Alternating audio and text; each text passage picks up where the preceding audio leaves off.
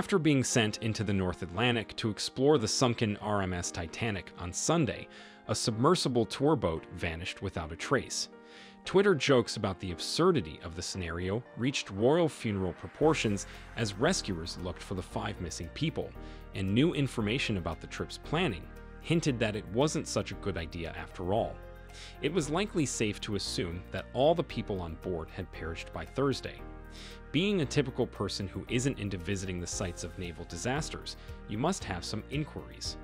How about we try to wade through this together? But before starting, make sure to like the video and subscribe to our channel if you haven't already. And now, let's get started. Officials confirmed Thursday that a catastrophic loss of the pressure chamber killed all 5 personnel aboard the tourist submarine that vanished over the weekend while investigating the Titanic shipwreck. The U.S. Coast Guard made the news after a large search in the North Atlantic had uncovered a debris area on the ocean's bottom, which was verified to be components of the missing sub. Rear Admiral John Mauger of the Coast Guard said during a briefing, "Deepest condolences to the families," and added that the debris field is consistent with a catastrophic implosion of the vessel. OceanGate Expeditions, the organization behind the trip, confirmed to reporters that all guests, including OceanGate Expeditions CEO Stockton Rush, have sadly been lost. What happened? OceanGate Expeditions' Titan Submersible sank during a dive to the Titanic debris site on Sunday morning, and the research ship Polar Prince lost touch with the sub approximately an hour and 45 minutes afterward, according to the Coast Guard. On Sunday evening, the Coast Guard issued the initial warning about the missing submarine by stating that a 21-foot submarine with a white hull was late and providing its last known location. The alert message said, "Vessels in vicinity, or BQEST'd, to Kiev a sharp lookout, assessed FPOSASIBLE." Approximately 900 miles east of Cape Cod in the North Atlantic, in water approximately 13,000 feet in depth, roughly the same as the depth of the Titanic crash, the submarine went missing. Concern over the island's decreasing air supply led to a coordinated increase in search and rescue activities led by several different international organizations under a single command. There was an operator, who turned out to be OceanGate Expeditions CEO Stockton Rush. There were also 4 mission specialists, the phrase the firm uses for its guests, who paid as much as $250,000 each. There was speculation about the sub and its passengers for days. After the wreckage was located, however, a U.S. Navy officer told CBS News' David Martin that the Navy had detected an acoustic anomaly consistent with an implosion soon after the sub lost communication with the surface on Sunday. The Coast Guard received the information and was able to reduce their search area as a result, the officer said. According to the experts, the ship would have been destroyed practically instantaneously by such an implosion amid the high pressure of the ocean floor. Will Conan, chairman of the Marine Technology Society Submarine Committee, told Reuters, "In a fraction of a second, it's gone. Within a fraction of a second, it implodes inwards," as Conan put it.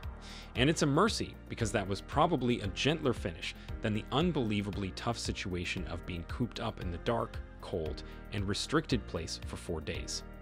Therefore, this would have occurred rapidly. No one could have possibly processed what had transpired in that instant. Who were the passengers aboard? According to CBS News reporting, the 5 people on board included Hamish Harding, a 59-year-old British billionaire, business owner, and explorer; British-Pakistani businessman Shahzada Dawood and his son Suleiman; French explorer Paul-Henri Nargeolet, who had previously dived to explore the Titanic on multiple occasions; and OceanGate Expeditions CEO Stockton Rush, who was piloting the submersible. A statement released by OceanGate spokesperson Andrew Von Kerens just before the Coast Guard conference on Thursday afternoon expressed sympathy to the families of the Titan crew and acknowledged that all 5 persons on board the submersible were presumed dead. According to the company's statement, these men were true explorers who shared a distinct spirit of adventure and a deep passion for exploring and protecting the world's oceans. Our deepest sympathies go out to the loved ones of these 5 lost souls. Everyone they knew will miss them and the light they brought into the world. On Thursday, when the Coast Guard reported that the submarine was likely to implode, Mauger revealed that they had been in touch with the British and French consulates. Members of the Dawood family, who run the massive Pakistani global business giant Dawood Group, confirmed their participation in the expedition in a statement released on Tuesday.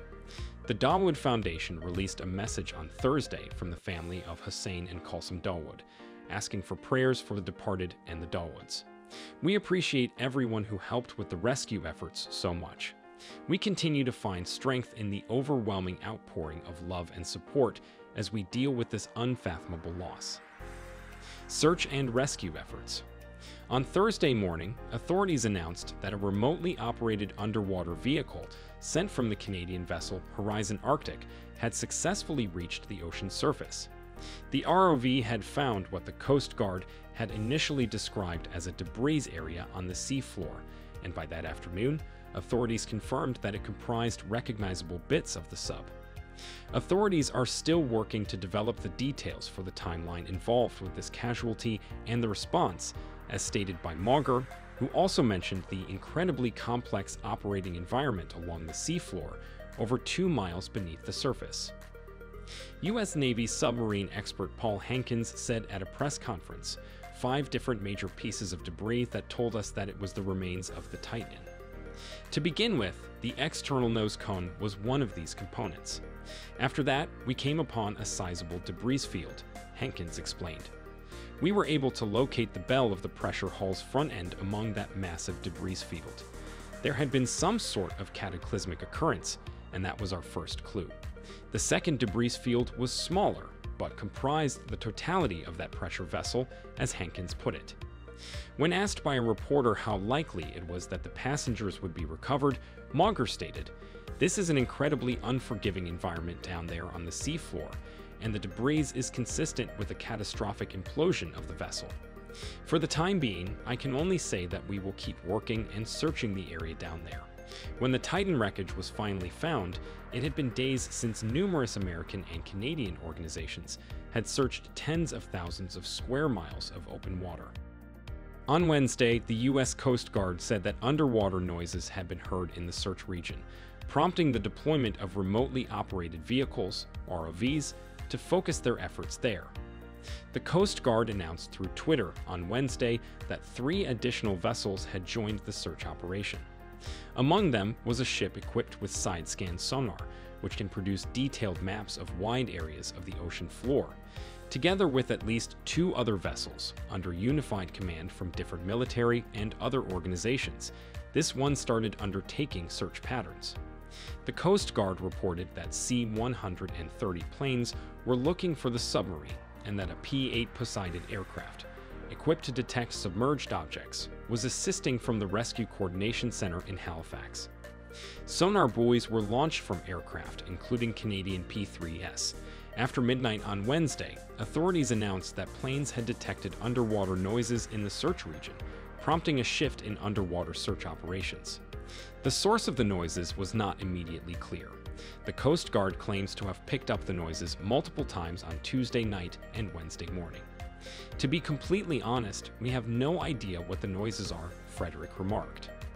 There are sonar buoys in the ocean because the P-3 aircraft heard noises, which explains why they are there. Based on a map of jurisdictions along the east coast of North America, the Boston Regional Coordination Center was in charge of the rescue operation, because the site of the Titanic shipwreck lies inside its domain.